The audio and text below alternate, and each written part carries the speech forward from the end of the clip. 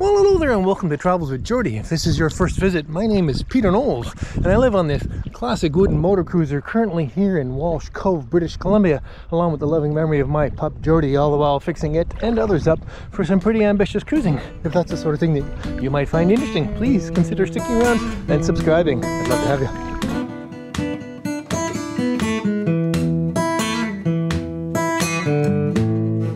Well then, this week I do finally get around to installing the galley stove, and it is a joy to be able to cook on it. In fact, our first serious baked meal will be on it this evening, which is going to be just wonderful. Well, Finn, what do you think of life afloat? This is young Finnegan's first cruise, and he's been pretty good about it. Hasn't he, ladies effort? He's pretty bold. You coming in, bud? He's not that much for swimming yet. But this is a joyous place. All right, I'll let you get to the episode. I'm gonna go for a little more swim. All right then, time to finally get the propane locker put together, and here are all the bits. Starting off with a locker itself. This locker is actually a battery box that just happened to be the perfect size to hold two 20-pound propane cylinders, and I will find a link for the type of batteries that fit in this box. I bought it locally at a place here in Victoria, again, but I'll put a link down below for that. Then there's a number of things that we're going to have to work through. I'll start from front to back. This is a company that's gone out of business actually, but this is my propane safety sensor, and what this is a sniffer, and it uses this little sensor to make sure that there's no propane leaking down into the bottom of the boat. So this actually has two channels, so it can have two sensors. Both of these are actually brand new, although this is my old one. And you put one directly below the stove, or I do anyway, to catch anything that might be leaking out of the stove immediately, and I put another one further down in the bilge, but of course in a place where there's no chance it's going to get wet or contaminated in some way. Gosh forbid the first one has missed it and there's a buildup of propane in the bilge. And when we wire this all up, we'll test those with a little bit of propane, and this will set off a piercing scream to let you know that you've got a propane leak. And better yet than that, it closes this solenoid here in the propane locker to make sure that the propane stops flowing. And that's absolutely essential, and in fact is required by ABYC, the American Boating and Yachting Council, to certify your boat, for instance, to get insured, also to stay alive. Anyway, these components were already on the boat, and I've been using them with my previous propane locker, which was a nasty wooden mess. Although I have bought new sensors for them. I bought them just as this company was going out of business, so I'm glad I got them. I did, however, buy a brand new regulator for the propane system because mine was looking a little old and sketchy. I bought a brand new pigtail, or I don't know what you call this, basically the feed-in hose from the tank to the regulator, and there's some nice little brackets that go with the regulator to mount it inside. And of course I have a brand new propane hose, and it's a single length. In other words, there are no fittings inside the boat. So the only fittings are inside the propane locker and at the actual device, which in this case is the cook stove. So there's no chance of a fitting leaking anywhere in the boat. Now, the propane locker itself has to be put in a place above the waterline so that it can be vented, drained effectively, because propane is heavier than air. So if there was a leak anywhere inside the locker from the tank or from one of these devices, it would then drain out and overboard, which is why you don't want to put this anywhere in the boat where if it was to, where propane was to leak, it would end up in your bilge.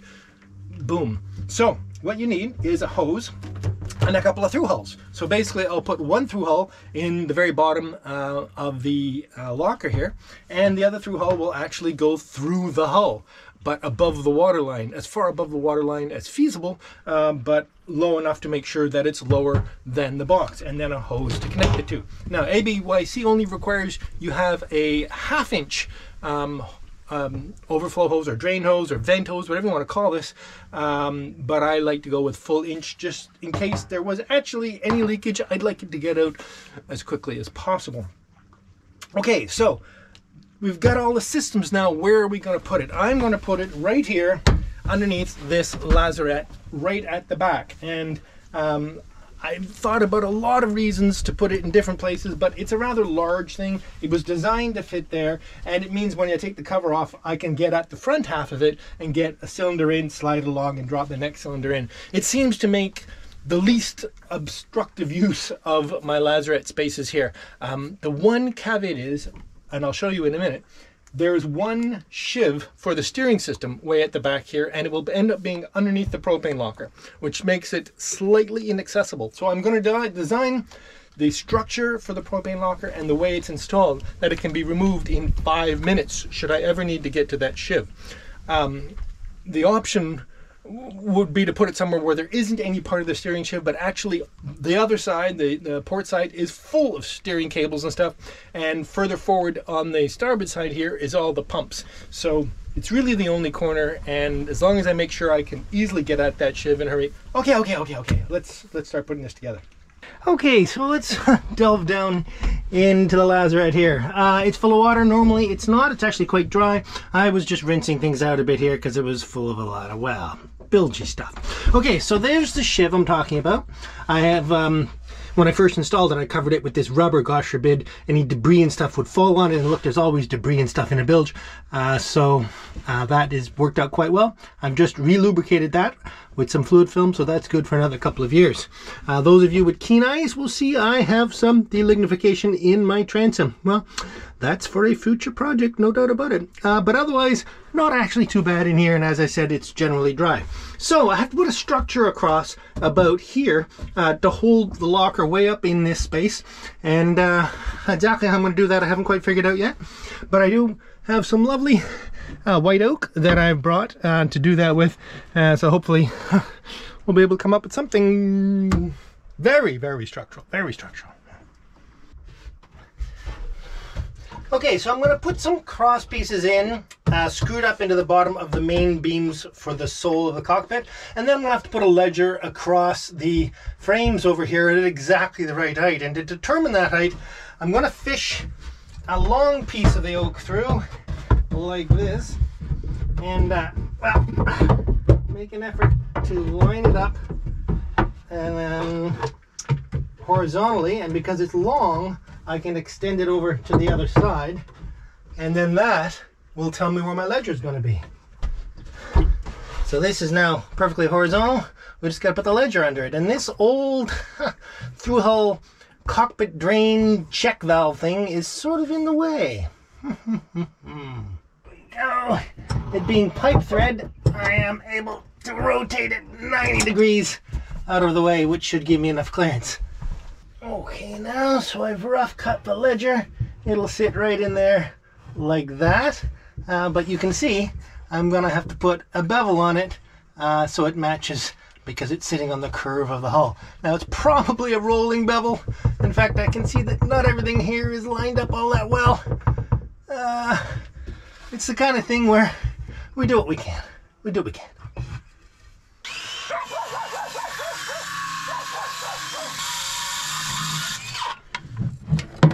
And we have a nice bevel.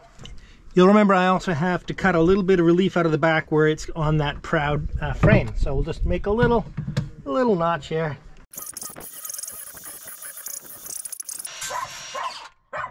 Nice. Okay, let's see how all this fits. The bevel looks pretty nice, close enough for me. The notch is pretty good. Now I just have to mark it off for the frames, so I can do some counterbores in this. Alright, so I know where it is at the back. Now all I'll do is use this handy level to set it up at the front. Now you say, okay Peter, a level on a boat? Well actually, fore and aft, a level is not that ridiculous, because I just put the level on the sole and I checked out where the bubble was, and now all I have to do is put it in the same place here. Basically right there. And so, carrying on with this system, I'll put that right on the line and drill a counterbore. Using some lovely bronze screws that were gifted to me.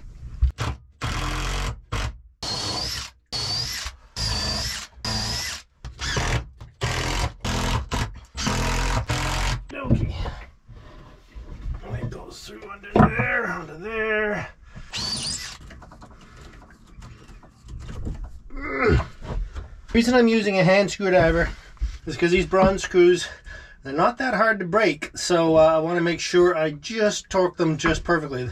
Number 14 screws, nice and deep, but after all, they are a little bit vulnerable.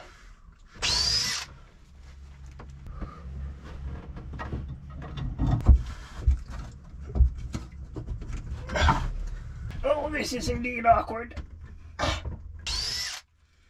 I'm compromising on the hand screwdriver work because what's happening is it's hard to keep the alignment perfect for long enough to get it all in, so I think I'll do better like this. There we go. As long as I don't overdo it, I'm good. Why on earth Phillips screws are used for woodworking, I don't know.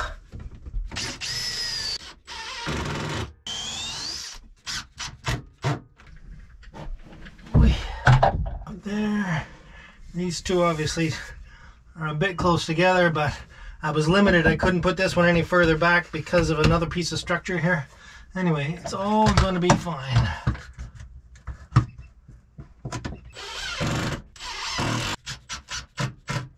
Now the last one I'm going to save for when I can actually put the locker in place, because I want it to end flush with the end of the locker so that I can put a little ledger on to keep the locker from sliding out. Now that exposes a problem in that getting the locker into this lazarette is a bit complicated. And that's because I neglected to actually confirm that the locker would fit in with the lazarette hatches in place. And I know that because it was stored on the other side and it was a beast to get out. But I think I can just barely, there we go, squeeze it in. Of course, it depends on what it runs into once it gets in a bit. There we go. Okay. Now up onto its shelf and into place. Okay, so that's where it's going to sit, right there. And so I'll do the last one, or at least get it started, right on the edge here. Beautiful. Actually, this is going quite well. Before I get too excited, let's just confirm that I can indeed put the cover on, and indeed I can. Excellent, excellent, excellent, excellent, excellent, excellent, excellent.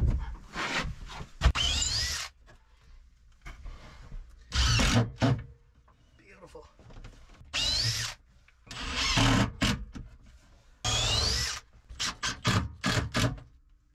Okay, the most miserable part of this project has just concluded.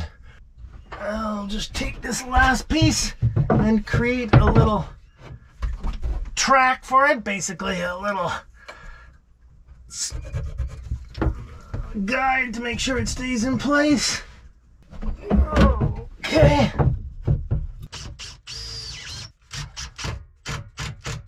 To do the last two, I'm going to have to pull the locker out, which means I have to pull you out. Alright, get that done.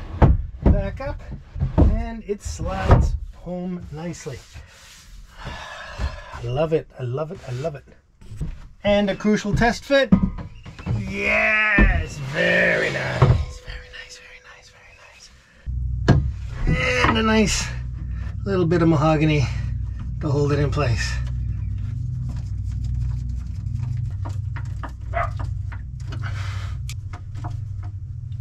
Okay. Now to be fair, I may have to cut a little notch here because this is where the vent hose is going to go. I think it's going to go. I'm not quite sure where it's going to go. Okay, while we're talking about this, I had originally intended to have the through hull come out very low to the bottom. Ignore the fact that I can't get all the way down now. In this direction, and then loop around and go back. It being the most serviceable, easy to get at, to remove in that case where I have to remove this to get at the steering sheave. Now I think I might actually put it here because I can actually make that bend around and with the hose, and this is still very, very serviceable, and it means there's no way I'm going to shear anything off, break anything on this surface, so I won't have anything forward of here. Now you might say, well, Peter, why don't you just put it in the bottom, which sounds obvious. However, it's not, because by the time this comes down and loops, it will be dangerously close to the water level. And if any water did get in here by any means, it could create a siphon lock. In other words, a trap. In other words, there'd be water in the hose. And if there's water in the hose, the gas will not be able to get out. So it has to be completely downhill from this through hull to the through hull that's at the transom, so that it's guaranteed that it doesn't hold water.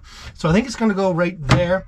But to get it down all the way, I have to cut the end of this little ledgery thingy off, but that's no problem. And you can go right there for a moment.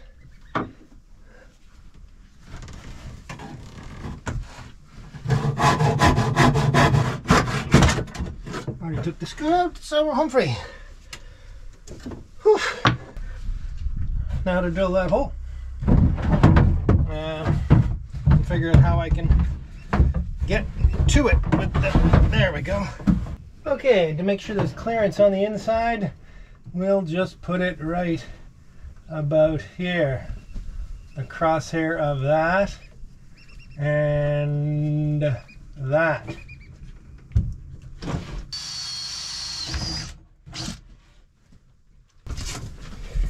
Good old butyl tape.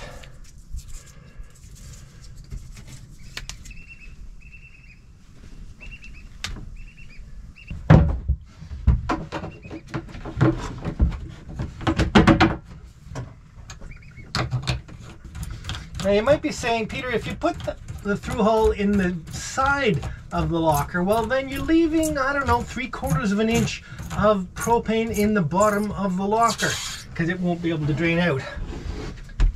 This is pretty much common practice, and that's an acceptable system. Again, to be that much safer about making sure that there's no water ever in the line, it's a very acceptable compromise.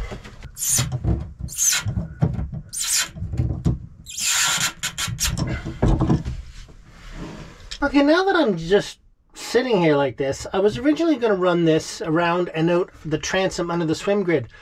I'm not quite sure why. I had this image that it would be less likely to get water into it, but you know, in a following sea, you can get quite a that's a word of water coming at your transom. So I think I'm actually just going to go out right here, which is well above the water. And it means that the hose has, the shorter the run, the same total rise means the greater the angle, the grade. So the more likely that there's going to draw out that propane quickly. So I'm going to put the other through hull right here. Now, before I drill a hole in the side of the boat, which seems to be quite low, I'm going to confirm that this is well above the waterline. And I'm going to do that by measuring down from this old Webasto muffler exhaust outlet, which comes through the boat. So basically, if I can determine from this to the waterline outside, I can project this across here and determine down to the waterline where I'm working.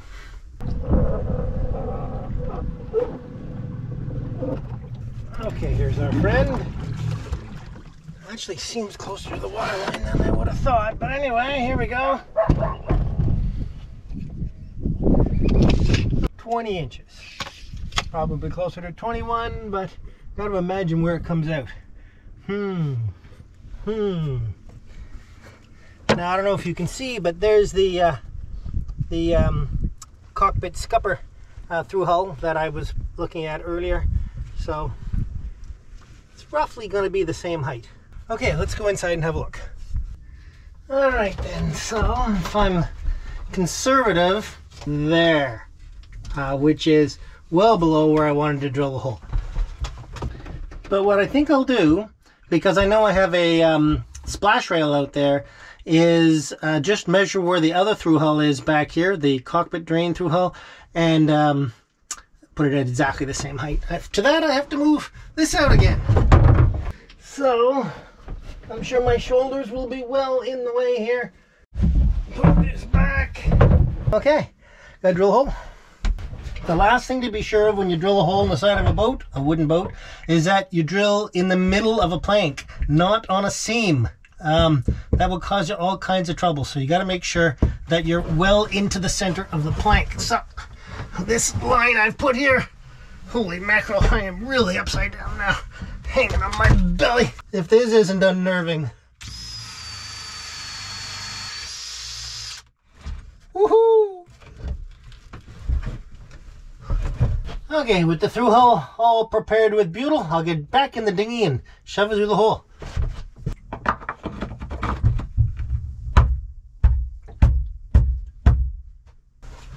And now, being very careful not to lose it back out, let's get the nut on.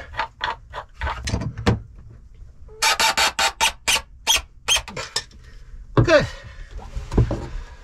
Okay, so here I have a little bit of hot, slightly soapy water that I'm going to use to warm and slightly lubricate the hose end with. Let that sit in there for a little bit, and on it goes.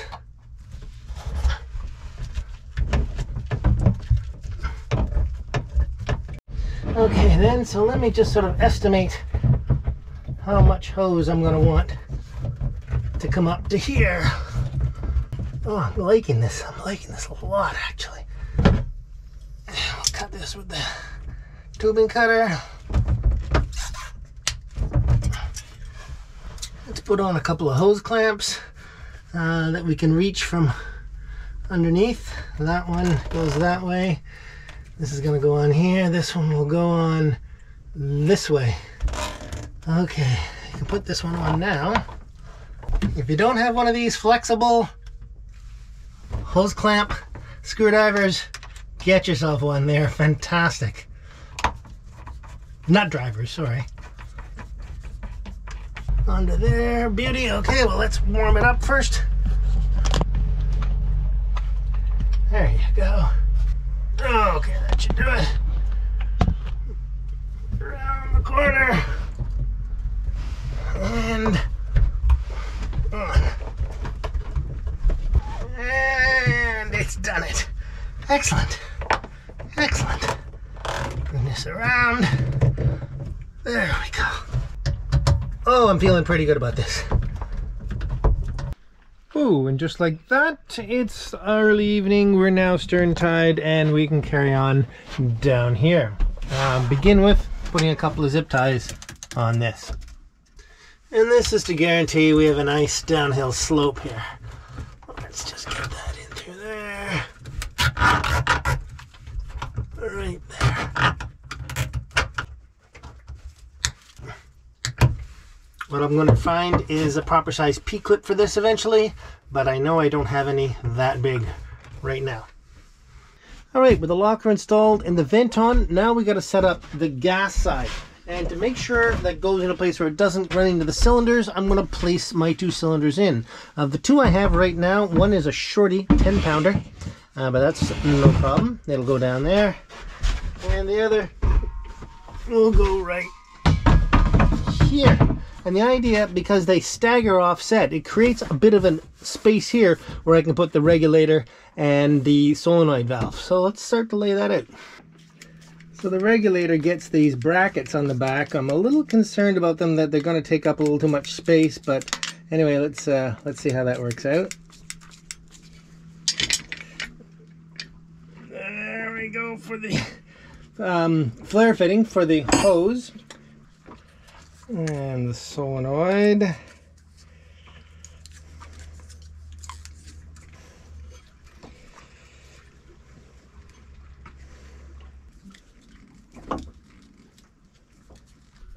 All right, and now to put it in place. Now, it's a little wider than I was hoping. I was kind of thinking it would go about here, but probably back a little bit so I can be sure to get this tank in and out, and I'll check that in a second. I also have to think about how the propane hose forward is going to come off this flare fitting and out. I want to go out the side for the same reason I wanted the vent out the side. I don't want any fittings on the end here that could be damaged or any hoses coming through. That'll bite quite nicely in there. Excellent. Now I believe I'll probably put some wood around the outside of this in time to... It's a little flimsy.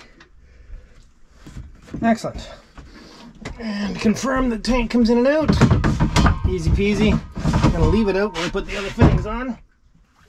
Okay, and now to run the propane hose, which is a bit long, but that's okay.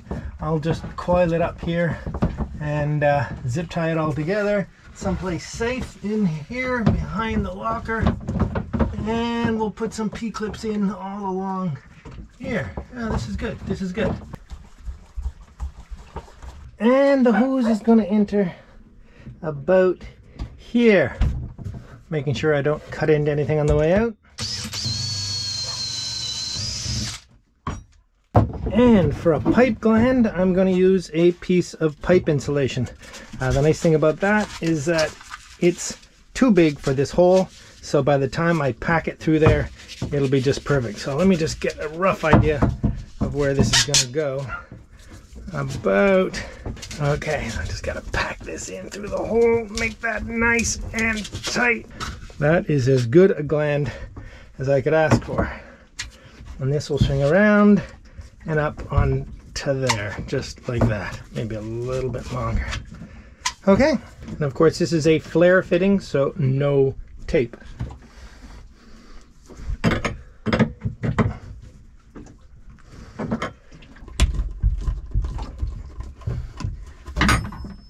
Very nice, very nice. Okay then, and now it's time for the electrical, which I'm glad, because it's still crazy hot out here. Alright then, so now it's where do I install the head unit for the sensor, the alarm unit, and I think probably the ideal location is right about there. It could go here, anywhere really, because all of this is going to be rebuilt, so it's not all that critical. It's a little annoying that all the wires come out of the back, it makes it a little harder to chase, but we can work something out. Okay, so I've decided to place it here somewhere, and I'll have to just make a little chase down behind that somehow. So it's got to take 2 wires for the 2 sensors, and it's got to take wire to run forward to the panel for power and back to the locker to activate the solenoid. So there's quite a bit to go on back here, and the only way to get at this right now is by removing the fridge. No, I'm not. I'm gonna put it right here somewhere. And the reason I put it there is because, after all, this is all interim. I'm only gonna be using this version of the galley for another, well, frankly, only another couple of weeks. So, yeah. Don't get too wound up here. Oh, I can tell you I'm awfully grateful for these pipe chases. Yes, indeed. Oh, yes. Okay, that'll do. Whoosh. Well, fast forward a few days and I'm back in Vancouver. But yes, I did get the wiring done and the stove is working. You can see the head unit is installed down under there and it just worked perfectly. You didn't get to see any of it because during my gymnastics in the bilge earlier this week, I did my back a little disservice to the point where I really didn't feel like filming the remaining tugging of wires and twisting and heat shrinking. So indeed, the stove is working, the sink is working, the galley is functional, and I was able to finish up the cruise with Lady Zephyrs with a fully functional galley. I can't say I started it that way, but anyway, better late than never. Don't forget, if you want to watch the beer of the week, it's up here.